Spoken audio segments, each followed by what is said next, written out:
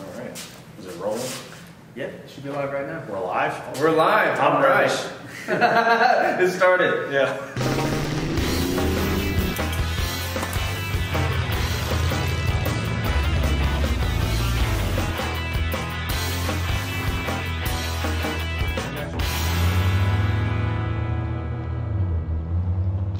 What's up, guys? This is the Chocoholics live stream. We are sponsored by Cheater Slick Culture, Speed and Culture Magazine, Benchmark Abrasives, and Rod and Style TV. I'm Zach with Wired Customs. You can find me on YouTube, Wired Customs, Facebook Wired Customs, and on Instagram I am wiredcustoms.va. Hey everybody, I'm Dan from Greasy Boy Customs. Same here. You can find me on every social media platform as well as YouTube. Greasy Boy Customs with a K. We're AJ and Kent's Customs. You can find us on social media. Just Google Kent's Customs. It'll pop up Instagram, Facebook. The shop page is Kent's Customs. Just check us out. Yep. And together we're the Chocoholics, but we're three individual shops getting together for entertainment and education. So the 8 pillars are the easiest part of the chop, right? What you want to do is go on the straightest part of the 8 pillar. We're going to cut 3.5 inches out, so what AJ did was cut a 3.5 inch manila folder. It's perfect and true to 3.5 inch, and we find the straightest area and we can wrap this around and use this as a template. So every time we mark something else, template, template, same template, pretty simple. Now the only thing you need to worry about is after you get it in the straightest area on the 8 pillar, you're just going to match it on the other side. So once we got it where we liked it, we measured it all out and just mirrored it on the other side. A lot of these measurements and cuts are superficial. What's important is that everything matches when it comes down. It'll all just come down evenly. So pretty straightforward. So moving back to the B pillar, you can see we have the lines run out up here. Now we're going to be doing the section we're taking out is right here at this hinge. Now if you can look and see, it's got 3 hinges. We don't need to keep 3 hinges though.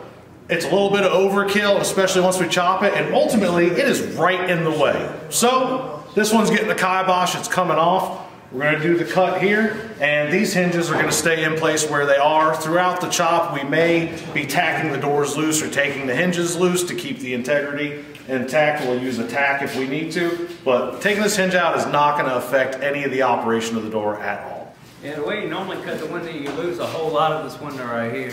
So we're taking an inch out of right here before, so we won't lose so much of the window, so we won't be taking the whole 3 out of this window, so we won't have such a small, strange looking window there. We want to take a little inch out of there, and he'll explain what we're going to do around the side. When you see these tape lines here, this is just a line to go by. It's a 3 inch. We're going to try to take 3 inch. We're probably going to end up taking a little more anyway, but when you see this right here, cut like this, a lot of people don't do this. A lot of people would have just went straight womb and took it out. But I like to leave the integrity of the lines. I like to leave my lines. So what we'll do is we'll go in and we'll cut this out, and the same with this right here, we'll cut this out. So we'll have all this meat to work with when we put this back together, because this line, as you see, this is a tapered line.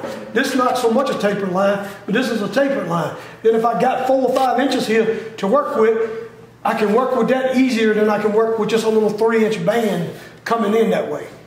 We've done the same thing on the reverse side. And you see all the rulers stuck to it. These are trulers. They are lifesavers when you chopping a chop or you're doing anything you need to lay out. These are magnet. This is like a little magnet on each end. They really help a lot. We really like that a lot. So we're going to try to make this more pleasing to the eye.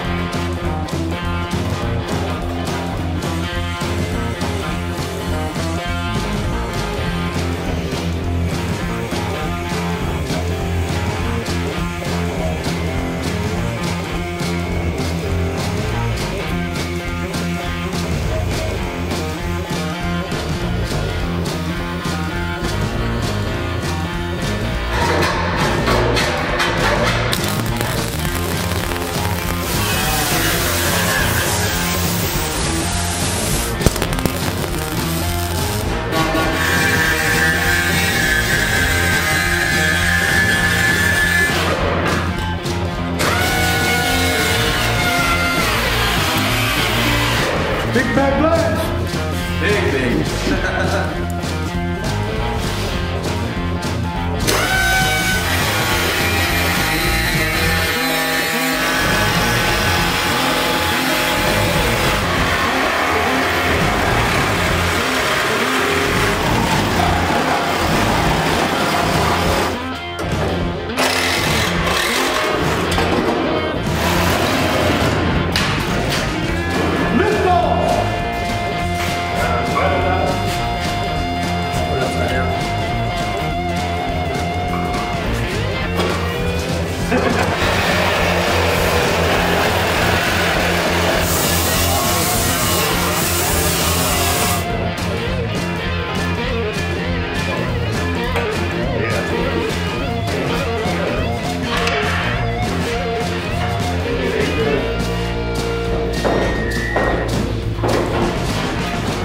Eyeballs and the knuckles of the driver, and that's it.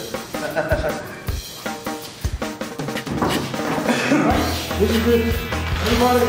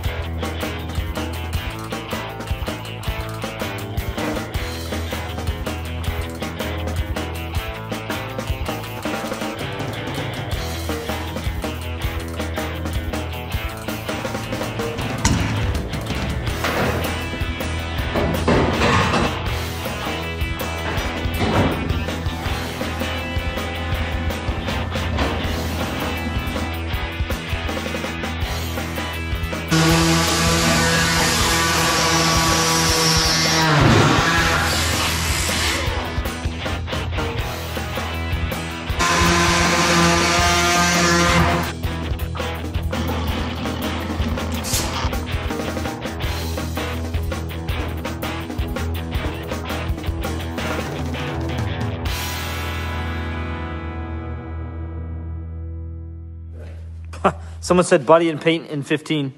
Yeah. About that. Everybody's going to paint 1/4 of the car. What comes out the best. Sweet. So this is going to be a short recap on the live stream. We had a lot of people come in and out of the live stream all day long. Sorry this took longer than we expected. One, we changed up a couple things that we wanted to do just because it was the right thing to do. And two, we did have a lot more people that were supposed to be here. And we had a big snowstorm in what Virginia considers a big snowstorm anyway. And a lot of people wasn't able to come, stuff like that. No big deal. But we still turned out a good job. I think it looks really good. It's sitting just as low as we wanted to sit. And I think the stance looks pretty good. What do you think, Ken? Yeah, I mean, for what he's looking for, yeah. I think it looks real good. Where it's at now, everything is where it needs to be. It's just finish welding, which is even more time consuming than what we did today.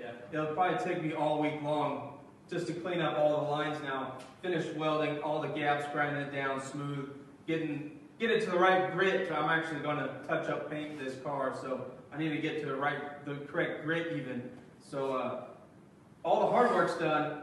Now the easy, tedious work is what I consider that. Time consuming and it's good. Well, that's the man, this is his job, so is he happy? We happy, right? Oh, yeah.